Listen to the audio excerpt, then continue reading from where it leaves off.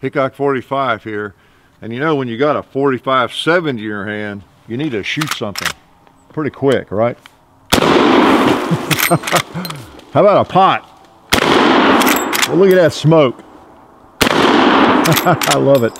The bowling pin just sitting right beside him like there's nothing going on. Yeah, we'll fix him. 4 rounds, big rounds. Yes, Hickok 45 with a Henry in 45-70, a new Henry, okay? Yes, this is one of those that loads from a tube that I'm always complaining about. Let me double check it here. Or she's empty. And you always want to double, triple check when you have a tube loader like this. All right, so it loads from the tubular magazine from the front. And I just, this tube, this is amazing. This is funny because, I mean, talk about a magazine tube that is on steroids. Look at that thing. I'm used to my entire life loading a 22 rimfire, you know, like that. And have one of these in 45 is amazing. And I know I make fun of them. Let's load some Federal. I really do.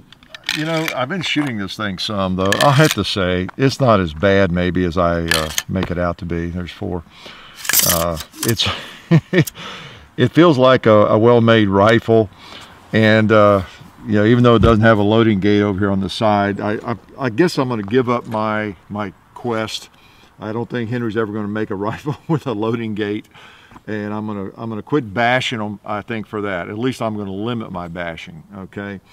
I tell you one thing that has changed my mind a little bit. Now I'm still a traditionalist. I'm not sure I'm ever going to buy a centerfire rifle that doesn't have a loading gate. You know, but I'm always making that comment, and I've observed a lot of your comments coming back and messages and different things about how it really doesn't bother you at all. You really like it, and some of you prefer a loading tube. So you've kind of changed my my stance on that a little bit, or at least you've moderated it for me, I think. A lot of people have said things like it's simpler for you. You have a hard time getting rounds into the loading gates, and boy, on some rifles they really are hard. I'll vouch for that.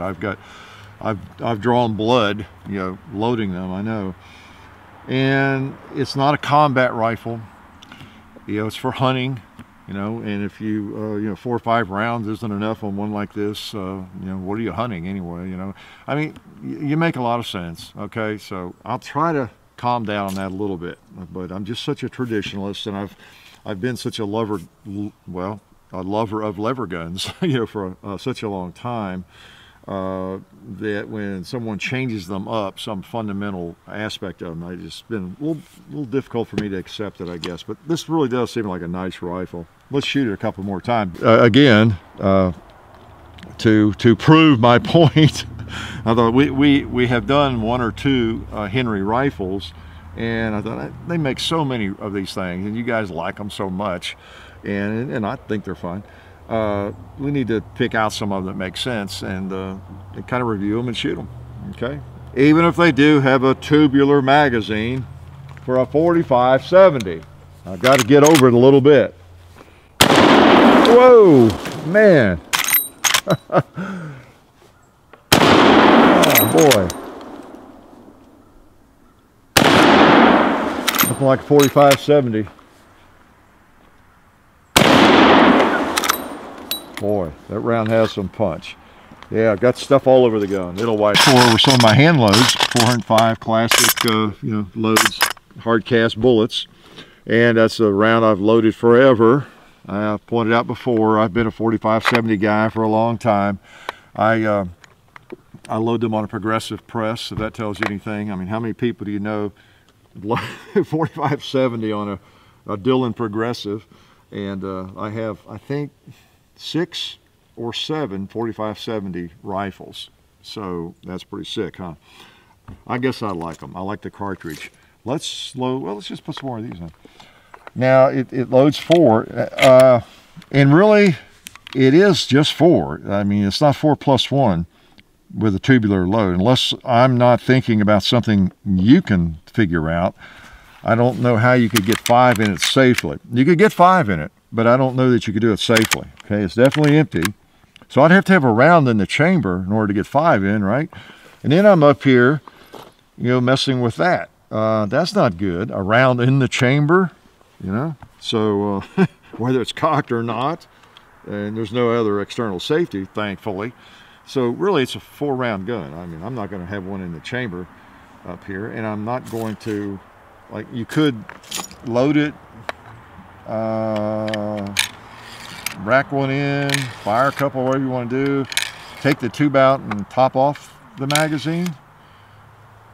How could you do that? You couldn't, could you? Because either way, you're going to have your hand in front of the muzzle with a round in the chamber. So that is not advisable, okay? So let's take a couple more. Let's go on over and wake up Mr. Gong.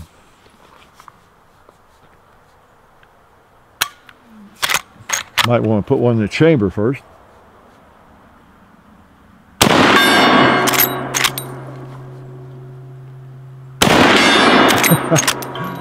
You know, I'm not sure. I'm going to try the red plate. I think I have to hold the top of it. Hit it hard.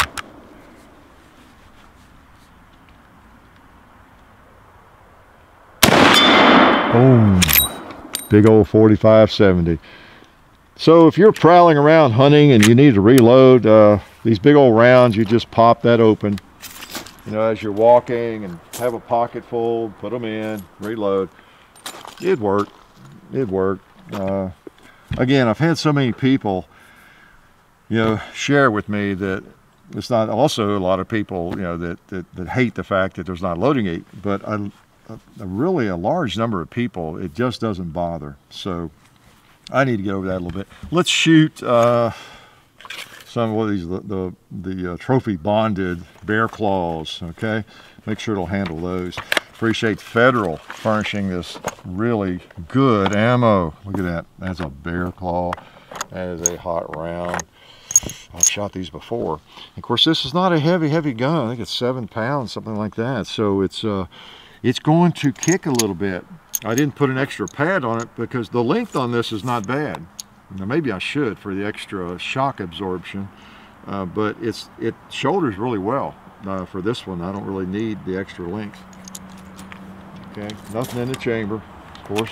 I wouldn't have been up there messing with that. So I understand with this gun, doing some reading on it, it came out and a few years ago, and they had some problems with the magazine tube, and it came with a ghost ring sight originally, and people were having trouble sighting them in, and they had to kind of go back to the drawing board and fix a couple of things.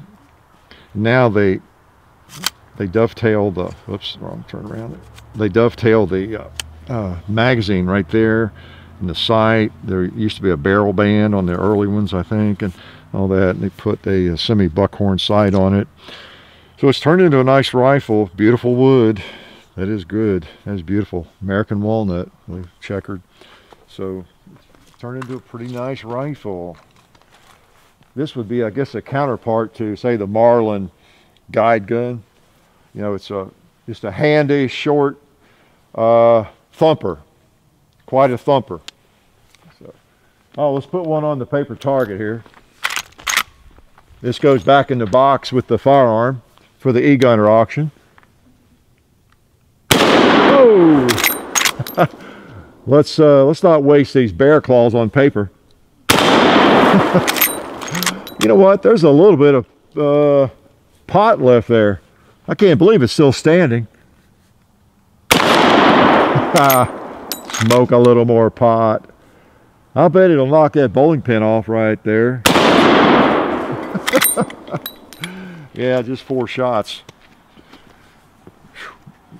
Reminds me of the 1886 I have that holds 9. That's pretty amazing. 9 rounds. Let's, you know, we could have elephants invade the property, so we better hang on to a couple of those. Try a couple more hand those. A little variety. It's nice to have all these choices, thanks to Federal. All right, so nothing in there. Okay, so if the I guess you couldn't leave the lever open, load the magazine, put one in, that probably wouldn't have. Again, it doesn't matter, 4 or 5, what's the difference? You're not going to combat with this rifle, and you definitely want to be safe.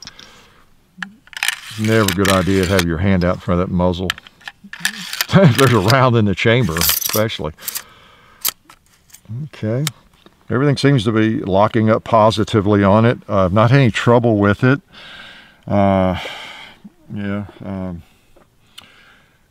It seems like a nice rifle. The only negatives, again, the magazine tube, maybe loading system. I'm not going to totally give up my quest on that, but it is a nice little rifle, I have to say. This thing comes in a brass receiver and everything, and it also comes in an all-weather version that's hard chromed.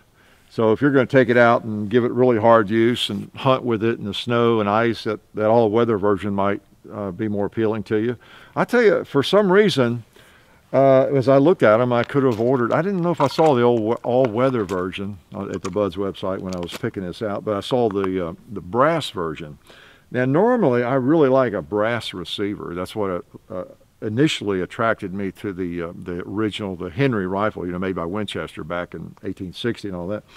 That's what I've always loved, that gun and the look and everything. And most of the Henry guns look fine with brass, but I don't know, there's something about in this firearm where it's a little bit unconventional, the tube and everything. I actually prefer the blue. It just looks better to me. If I were going to buy one of these 3, this would be the one I would want right here, as much as I like a brass receiver. Okay, so for what it's worth, let's put one of these on the paper.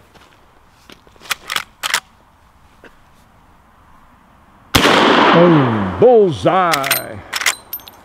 You know what, there's a 2-liter over there on that barrel. Let's see if I could give him some grief.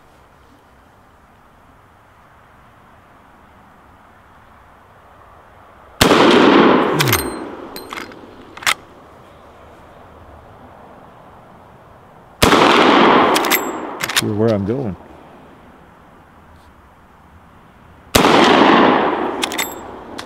Can't see the bullets. I should be able to. Almost forgot what I'd put in there anyway. Oh, I know, I was putting my hand loads in. Let's shoot some of these. Yeah. I think I know better where to hold now. I've shot a few of these Federal 300 grain rounds. This rifle retails, or MSRP, I think, is about $850, so it's not cheap. But what is, of course, in a big boomer like this, you don't want something just thrown together. So again, it's a nice option if you're looking for a kind of a brush gun or a short 45-70 like that. Be a good little hunter. All right, let's try that thing again. All right, I got something. I guess I ought to hunt a buffalo with this round. Ooh. Boy, that knocked him. That knocked him. Maybe a ram while we're at it. Oh, went under it or over it. Or left or right, yeah. The only 2 problems I have, windage and elevation. Big strong bolt, walnut,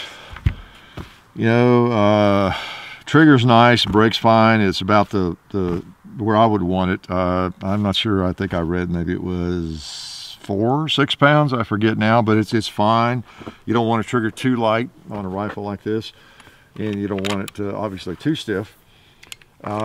This comes in 30-30 and 45-70. All right, for a lot of people, the 30-30 might make better sense. If you don't want to spend the money on 45-70 ammo, none of the ammo is cheap, of course, but 30-30 would be a little bit less than 45-70, and it would not kick you as much. Yeah, I'm not sure where. I don't want to. I don't take a firearm like this. Somebody's going to end up with this thing off the e-gunner. I don't want to put 1,000 rounds through it. Let's see. I should have closed the thing here. Yep. Okay, it's clear. Should have had that closed when I loaded, I think. That's what I like to do. we go. So I'm not sure exactly where to hold, but I'm going to hit a ram if it takes me all night. So y'all get ready.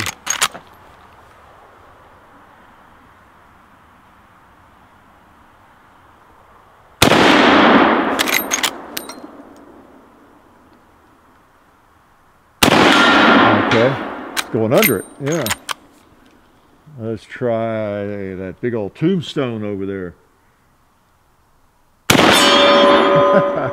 That thing is heavy. It really rocked it. Try a gong. Boom, even rocks the gong. Man. All right, we'll try 4 more shots to see y'all get to dinner. That is a big rifle. If you've never shot a 45-70, you owe it to yourself to try it sometime. We're clear. Always double check, you know, when you're messing around up here around the muzzle.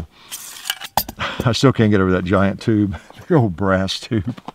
Well, let's see, we're running low on that. That's all right. Let's open up this box, get a couple more. We appreciate, again, Federal doing what they do for us, and Buds being able to grab one of these. And I'll continue to, I'll look through the list every now and then on rifles like this. I guess at some point we've kind of turned the corner. I've maybe been a little selfish over the early years of doing what we're doing. And I realized that even if it's a firearm I don't like, you know, like the Chiappa Rhino, I'm probably not going to buy one. I can name others, which is a fine gun. If there's just a lot of interest in a firearm, and whether I am in love with it or not, you know, a lot of people, for whatever reason, respect our opinions on firearms. So we need to branch out and just look at different things, even if it's not something that I might purchase, okay, necessarily. And let you know what I think about it, or don't think about it. If I think at all, I try not to think too much. It hurts my head. All right. So, and it is really interesting, actually, even if it's a firearm, and I'm not implying this firearm is something I don't like, because I kind of like this, but even if it's a firearm I really don't like, or even find distasteful, it is interesting to get it in here and shoot it some, and, you know, and often I'm a little bit surprised, one way or the other. All right. I see a bowling pin lurking behind there. Oh, here's one over here. Boy, 45-70 Mar knocks them off without any problems. Oh, let's pick on, you think I should? I shouldn't pick on this little baby 12-ounce drink here, but I think I will. Try not to hit any steel here this close.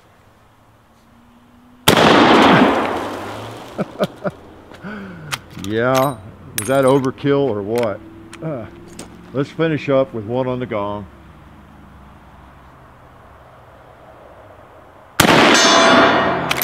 All right, so the Henry rifle in 45-70 in the blue version. Nice rifle. For you folks that are not bothered at all by a tubular magazine, you would like this rifle.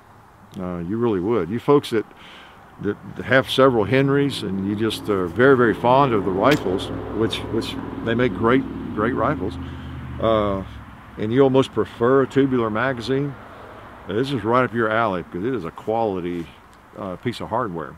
It just seems fine. Really solid. So American made, you know, they do a great job and provide a lot of options with their rifles. So nice gun. I like it. Life is good.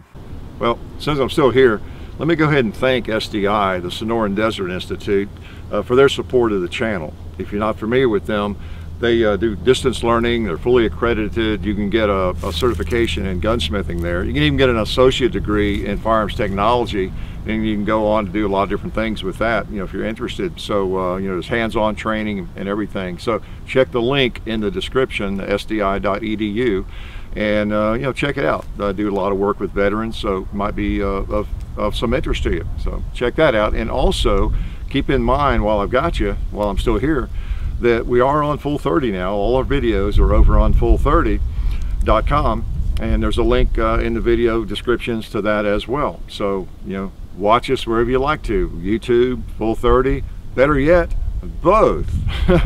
And keep in mind that we have the Hickok 45 & Son channel. John does a lot of things over there. I do some things over there, some Hickok history, different things. We've got the Hickok 45 Facebook page. We do a lot on that. There's 400,000 people following that. I hope you're one of them. The Hickok 45 & Son Facebook page. So we've got a lot going on there. Got the Gun Culture Radio show that John does, and I'm on that show sometimes over on Hickok 45 & Son. So just wanted to make you aware of everything that's going on in case you might not be familiar with it. Okay, and you'd better start getting familiar with it, because if you don't, I'm going to come to your house and have a chat with you. You don't want that to happen. And if I do, you'd better have good donuts and good coffee waiting for me. Okay.